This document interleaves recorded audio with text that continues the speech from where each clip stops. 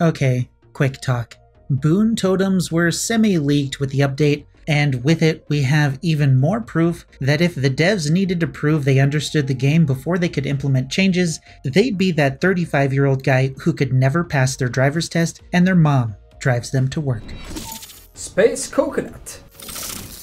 So for the longest time, the community has suggested that a solution to the Hex perk issue would be that a killer could activate the perk themselves on a dull totem. The devs thought that was a great idea and gave it to the survivors. While annoying, it's not a big deal. But what is a big deal is the fact that the devs clearly don't understand that the time crunch in the game lies against the killer. And now they gave them another thing to worry about. The description for Boon perks says this. Survivor perks called Boon perks will transform a dull totem into a Boon totem when blessed by a survivor. Killers can snuff out Boon totems to deactivate the associated Boon perk and dispel its blessings. We don't know how strong the Boon perks will be, so we can't say for sure that Boon perks will absolutely need to be eliminated or if they can be left alone for the most part. We'll see when we get the survivor in the next patch. But here's the thing. Remember breakable walls? Players were very excited to have this addition to the game that was supposed to make changes more interesting and take care of the pseudo-infinites that existed. And what did the devs do?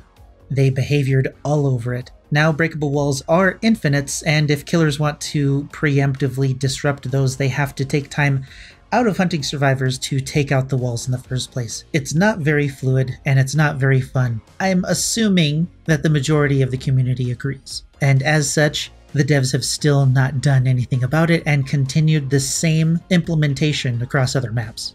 The Reddit thread I checked on the topic had many smart people making the same observations and assumptions I did. Can't wait for the matches on indoor maps where both the killer and all of the survivors are running around in the middle of in the middle of nowhere, trying to find the other side's totems. Players, hey, wouldn't it be cool to choose where you can put your hex totems? Devs, we hear you. Survivor can now put their totems wherever they want. Players, wait, what?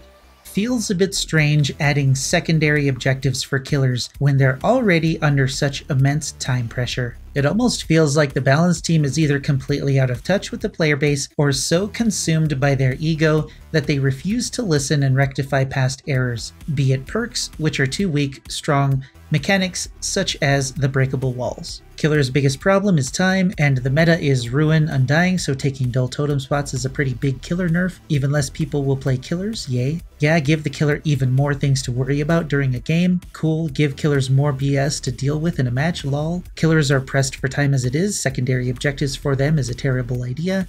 Because survivors need help, sounds like a terrible idea given the current state of the game. I really don't like the idea of adding more survivor pressure against the killer in a survivor-dominant game. How are you meant to defend a decreasing number of gens when survivors plant a Boon totem that is hurting you on the other side of the map? Too early to say, obviously, but I think this is a really bad idea.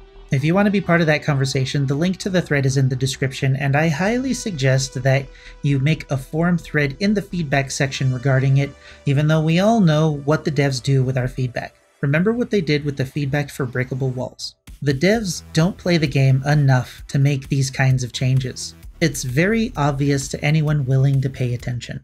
So yet another reason for me to continue playing Final Fantasy XIV over Dead by Daylight, and a possible reason that will keep other players on a break away from the game as well.